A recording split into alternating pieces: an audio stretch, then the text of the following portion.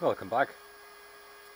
Today we're building a let's say alternative phase converter for a fellow YouTuber,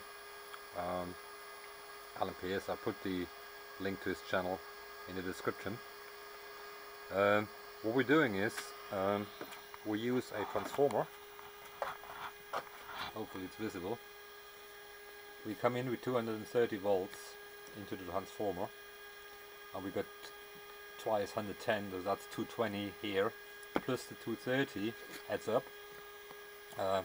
It's about 105 or something like that, so I've got about 440 volts on this end.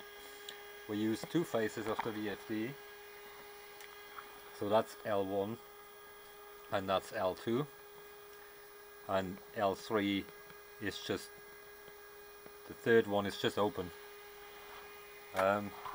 This thing is set to 50 Hertz. We got a switch here, I'll show that in a minute. So if the switch is open, this thing is constantly running, making 50 Hertz, 400 volt AC on the output. If we switch the motor on, it may go into current limit, but it will run quite nice. So if we switch the mill on, it runs up the current limit and everything is fine.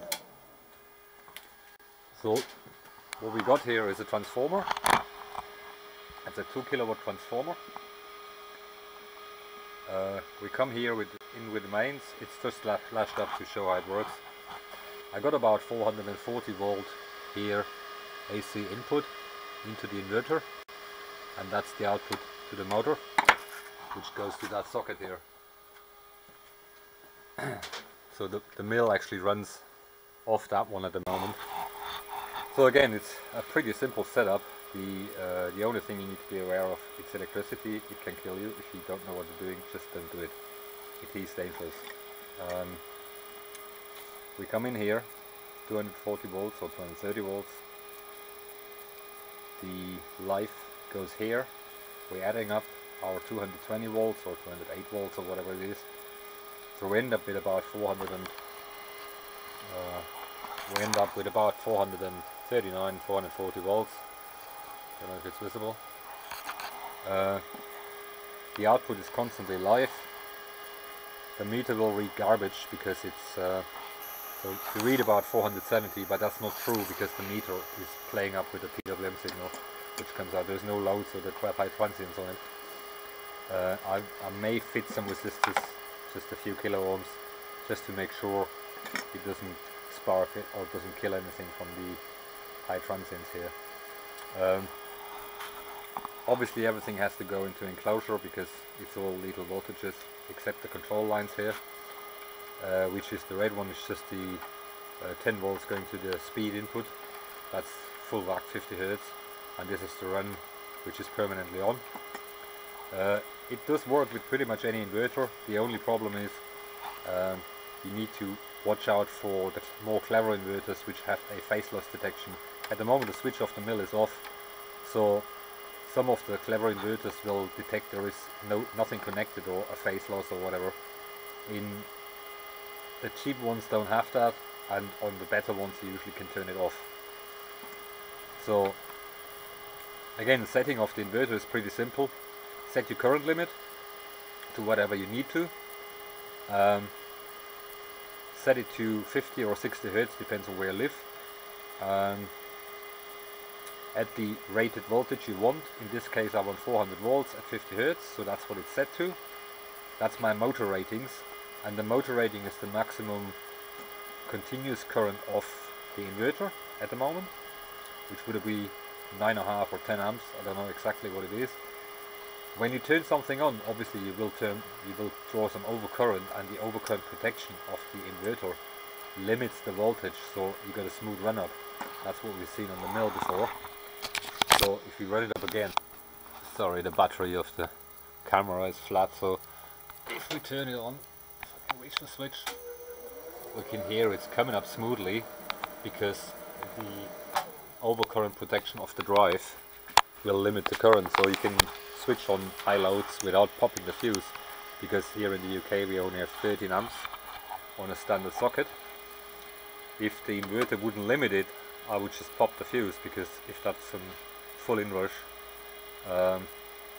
it will draw 25 amps or whatever, at least in the first few milliseconds, and that pops your fuse.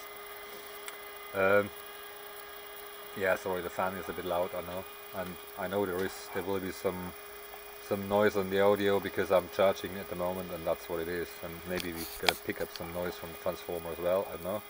We'll see that. Yeah, again, setup is pretty simple. We come in here. We're feeding our 440 volts in. We told the inverter to make 400 volts only on the output at 50 Hertz because that's the nominal voltage here in the UK. 400 volt at 50 Hertz, and any machine will run on that. So that's the setup for Alan. I'm not going to use this inverter because that's a pricey one, which has some special features. I want to keep that. I tried another one which doesn't work. It's a Siemens which doesn't really work, so I'll probably buy a Chinese one. All you need to look at is you're gonna need a little bit more inverter power than your motor rating, otherwise you got problems when you start up. And basically just doing the program right on your inverter. There is another possibility. You get a 230 volt inverter, you can put a 3-phase transformer at the output and do it there, so your inverter will constantly see a load, makes it a little bit better, but at the end of the day this setup has been proven to work for a long time. I use it on my shaper and other machines as well, compressor, anything basically which needs 400 volts. Yeah, make sure you ground everything. Again, this setup is that's not up to any standard, but it's just for testing here and basically showing that it works. There is a mains filter underneath that should be connected because the inverter makes noise.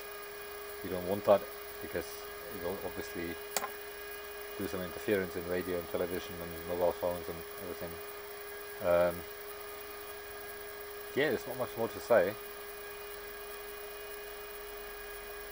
Any questions, let me know. I'll try to answer them. And please don't do this at home, it's dangerous.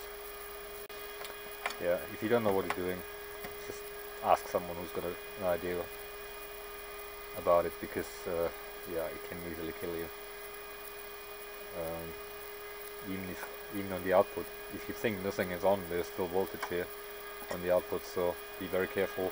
Lots of inverters, this one as well, has a DC minus and DC plus. We have about 720 volt DC here, which pretty much instantly will kill you. So be careful if you play with mains voltage. What I can do is actually set the mill on high speed. It's a 2-speed motor, and you can see it takes a lot longer to run up. Let me do that. That's the high speed of the mill, and that's where the current limit kicks in. Otherwise it would just pop the fuse. Again, this inverter is a little bit too small. It's a little bit too small. It's I think it's 4 kilowatt continuous, and I don't know exactly what the settings are. I couldn't be bothered. I know it was set to 50 Hertz at full whack, so that's what I left it. Anyway, I have some of these transformers if someone is interested. I got about 20 of these transformers. They are rated 2 kilowatts, so that gives you 4 kilowatts continuous input power, which you're not able to pull that from a normal socket. The maximum is about 3 kilowatts, but you can get out there. Everything needs to be grounded, obviously. You can see I put some ground wires, even if it's a lash up, I put some ground wires there, just for my own safety if I touch something. Anyway, that's it so far. We'll probably make another video when the thing is built with a Chinese inverter. I'll put that on a plate and wire it up a bit nicer. That's basically just showing how it works. And as you can see here, we can run the power feed just straight away. So the good thing is this provides you 400 volts to your machine. and you don't need to worry about the wiring of the machine, so you don't need to change anything, because a lot of the machines got 110 volt transformer for all the controls, and yeah, you can just switch it on and even reverse it straight away. That should work. You can try a full reverse on the mill. I don't know if it pops the fuse or not, we'll see. Let's try that. So I changed the current settings on the drive a little bit, and we run it. So we have a little bit higher current, so I'm going to do an instantaneous reverse as much as I can, and it does. It's a bit tougher now. I still can run the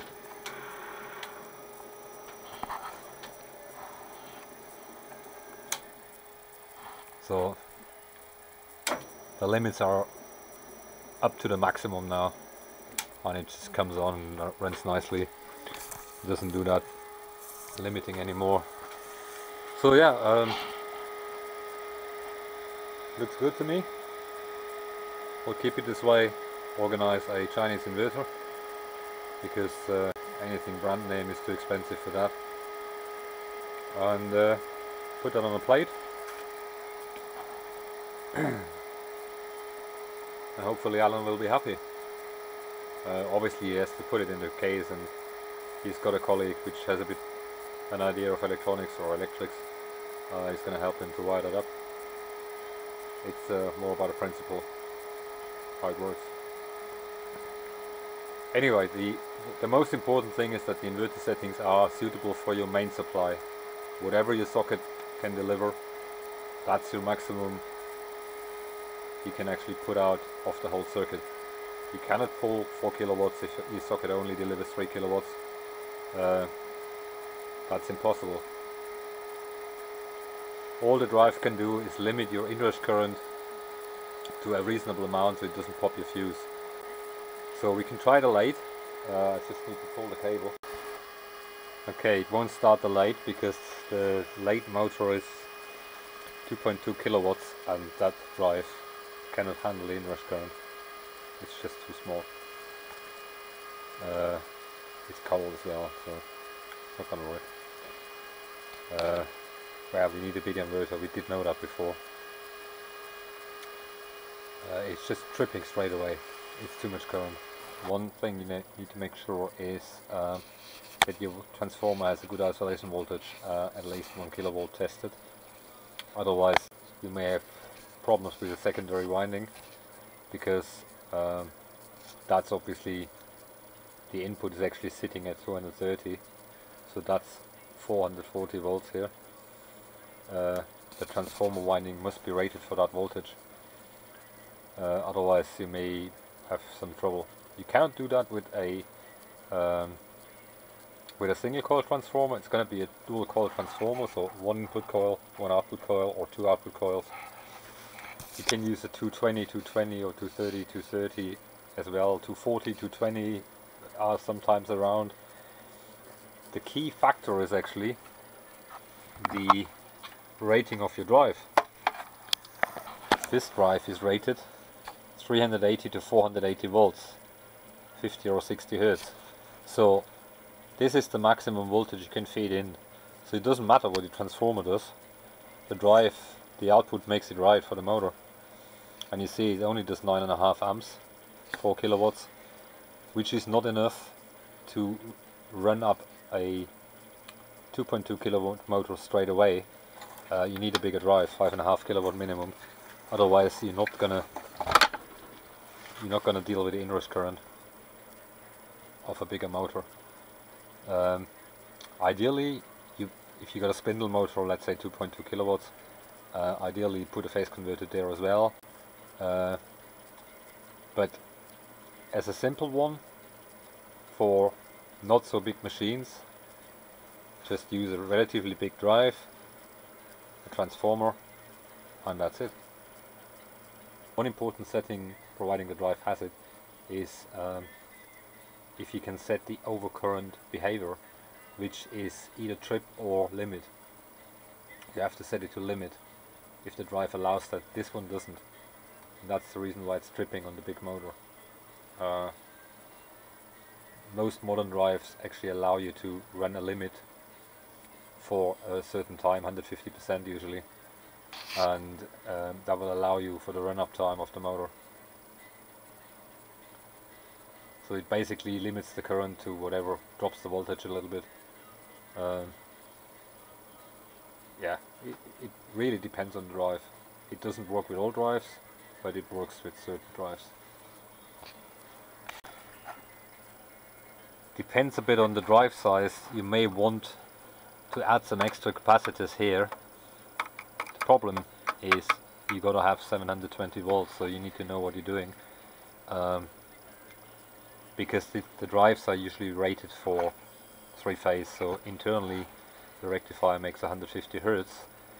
Obviously if you run from a single phase, we only have 100 Hertz, so the capacitors are a bit too small. That's another reason why you need a bigger drive than just your motor rating. And obviously you need to deal somehow with the inrush current. That's the biggest problem actually.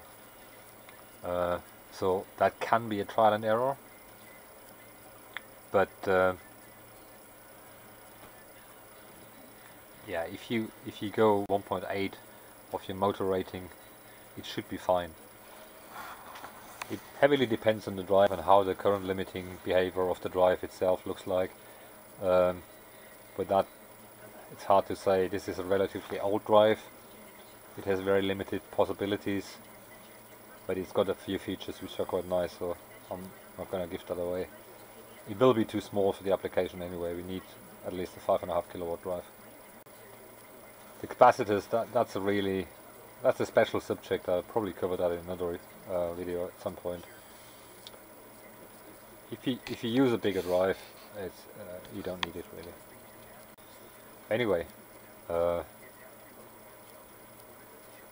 basically that's all you need. You need a transformer, a drive, and the wiring. Obviously a few breakers, sockets. That's all it needs, and we're going to build one for him, and his mate can wire it up. What I'm going to build for him is basically just a showpiece how to do it. His mate, the electrician, has to wire it up correctly, because I'm not going to take any responsibility for these things. It's just a how-to for a particular person, and if anyone wants to build this thing, do it on your own risk. Electricity is dangerous, and if you kill yourself, just don't bother me, because it's your problem. You've been warned, don't do this at home. So here's the drawing again, hopefully it's visible. I explained some of the concept in my Tame Your Motor, I think it was part 2. It's probably worth watching that video as well, because that explains you a few other things about electric motors. Yeah, any questions, let me know. I'll try to answer them. No responsibility taken. You have to know what you're doing. Electricity is dangerous. Anyway, thanks for watching. Thanks for subscribing. Until next time.